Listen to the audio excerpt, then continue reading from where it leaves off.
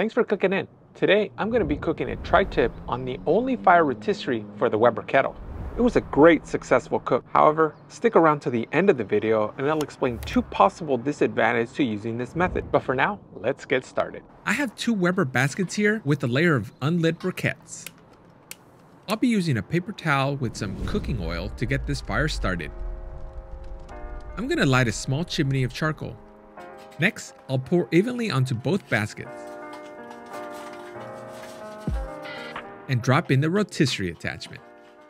I'm also going to be dropping some cherry wood chunks for some extra smoky flavor.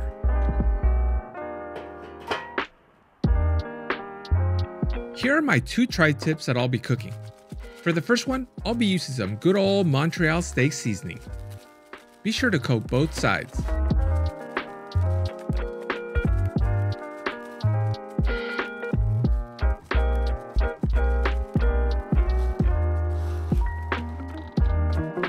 For my second tri-tip, I'm going to be using some Heath Riles beef rub, which I've never used on tri-tip before, but you know it's going to be good.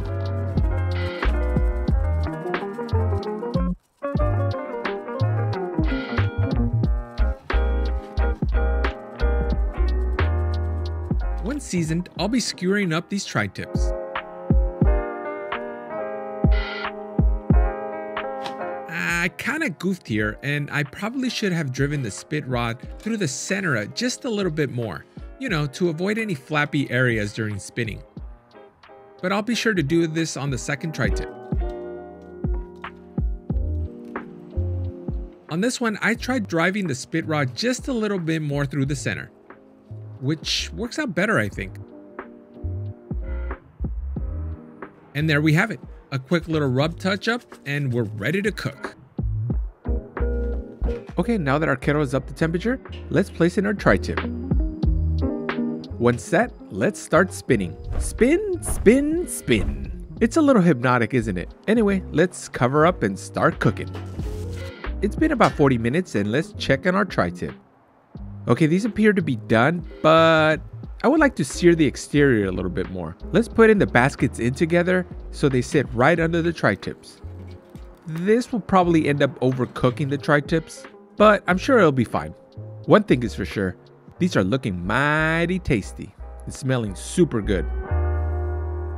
As mentioned at the top of this video, there are 2 disadvantages to cooking tri-tips this way. Biggest disadvantage is not being able to monitor internal temperatures as they're cooking, so it's very easy to overcook. The easy solution, albeit a very expensive one, is to buy a wireless thermometer, but due to its cost, I really have to make sure I need it before I buy it.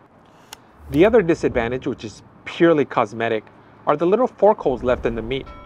It's not a big deal, but it's worth mentioning. But you know what? Who cares about presentation as long as they taste good? And these tri-tips were on point. Alright, so I stared at them for way too long, so these probably overcooked. So let's remove and start slicing. If you need exact details on how to slice, I'll have a video in the description. And if it's your first time, just note that the grain changes direction on the tri-tip. You'll want to cut against it for more tender bite. Let's take the first one out and let's start slicing. This one is with the Heath Riles beef seasoning.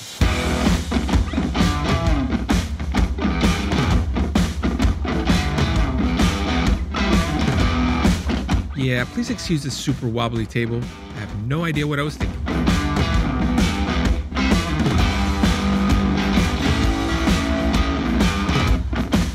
Now the first one's a little overcooked, but I gotta admit, it's still very, very tasty.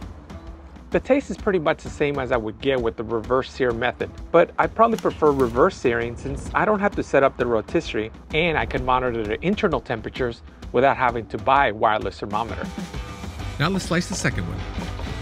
This one is with the Montreal steak seasoning. Now this is closer to a medium, and maybe it's all in my head or probably because I'm used to the Montreal steak seasoning, but I prefer this one over the first one. For the best tri-tip, however, I still prefer cooking on the Santa Maria grill over a wood fire. The flavor you get from cooking over a real wood fire, it's next level grilling. If you don't have a Santa Maria grill, then the reverse sear method will work beautifully. I'll explain how to reverse sear a tri-tip on this next video, so be sure to check it out.